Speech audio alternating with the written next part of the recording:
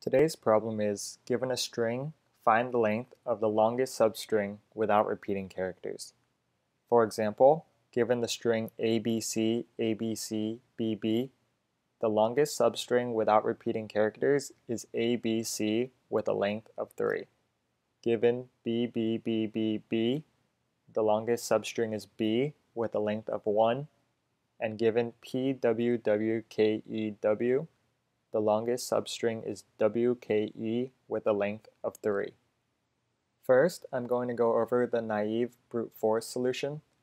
The strategy for this solution is that we're going to look at every index in the string and find the max length substring without repeating characters starting at that index. While we're doing this, we'll keep track of the maximum length we have seen so far. Let's take a look at the third example up here.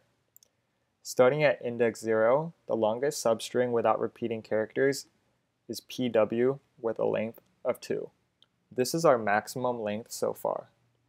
At index 1, the longest substring is W with a length of 1. At index 2, the longest substring is WKE with a length of 3. Now the maximum length so far is 3. At index 3, the longest substring is KEW with a length of 3. At index 4, the longest substring is EW with a length of 2. At index 5, the longest substring is just W with a length of 1. The maximum length that we found was 3, so we returned 3. Let's code the brute force solution. First, let's create a helper method to find the max length substring without repeating characters given a string and a starting index. We'll create a set to keep track of the characters we've seen so far. Then let's create a for loop from the starting index to the length of the string. When we see a new character, we'll add it to the set.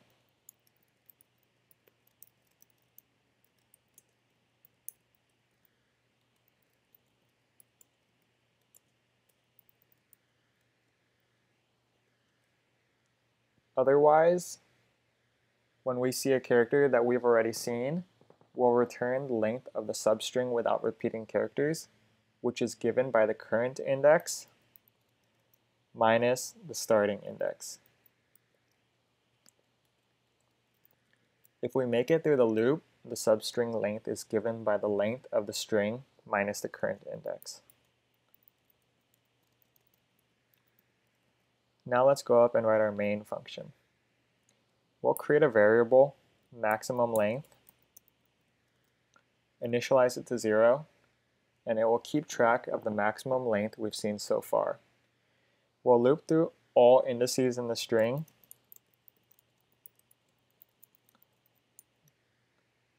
calling our helper function. If the length we get back is greater than the maximum length, we'll update the maximum length.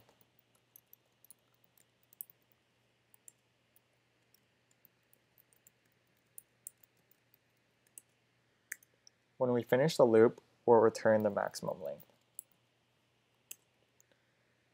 Now let's run through some test cases to make sure our solution is correct.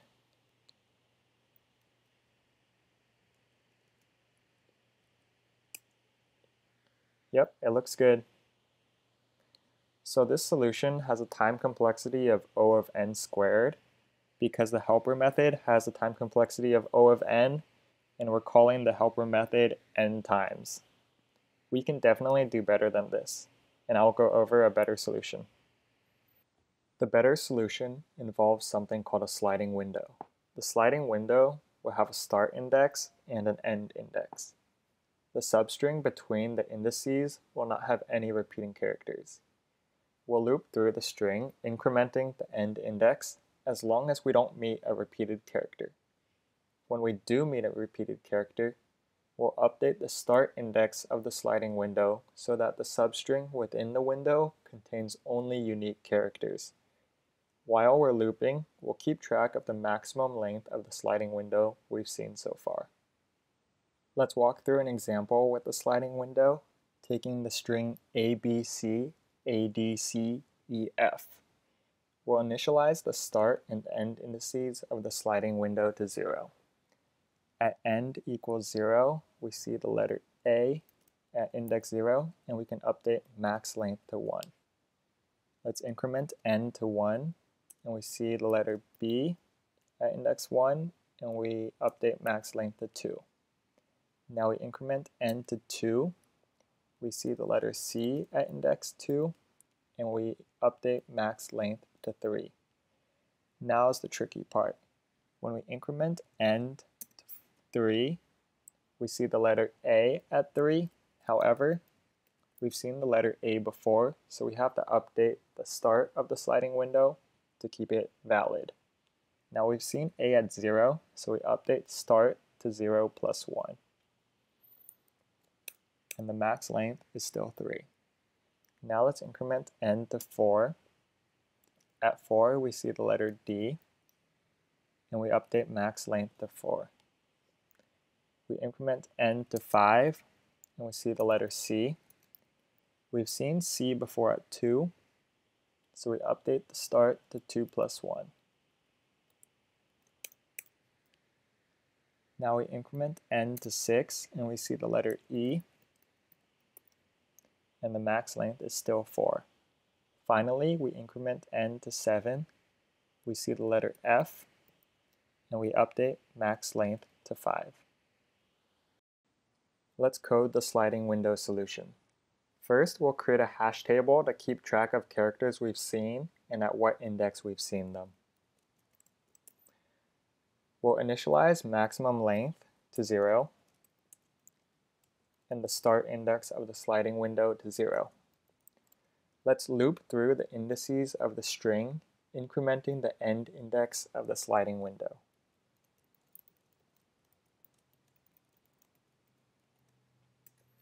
If we've seen the current character, we'll update the start index.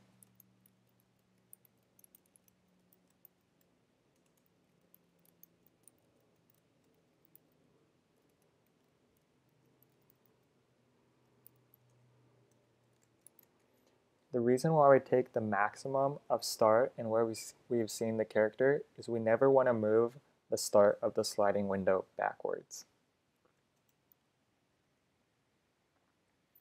Then we add the character and its index to the hash table.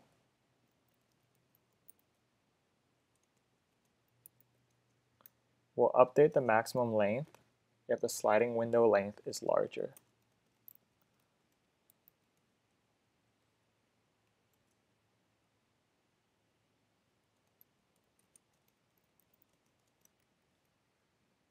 Finally, when we finish looping, we return the maximum length.